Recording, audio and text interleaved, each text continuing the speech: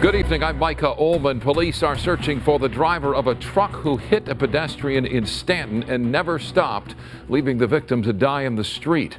The crash happened last night near the intersection of Cerritos and Dale Avenue. Orange County Bureau Chief Chip Yost in Stanton live tonight. Chip.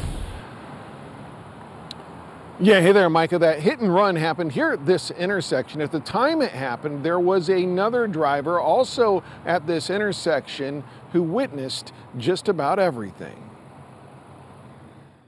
At around 10:20 Wednesday night here at Cerritos and Dale in Stanton, a pickup truck going southbound on Dale hit a woman who was in the crosswalk. A witness says the pickup truck had the green light at the time.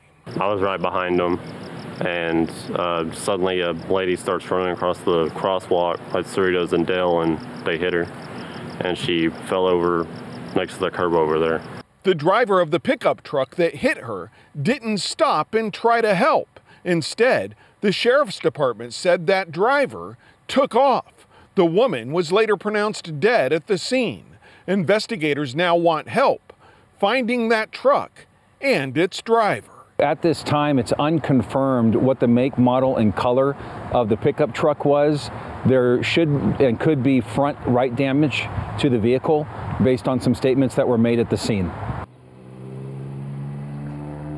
The sheriff's department has not yet named the woman who was killed here at this intersection. For now, reporting live here in Stanton, I'm Chip Yost, KTLA 5 News. Chip, thank you.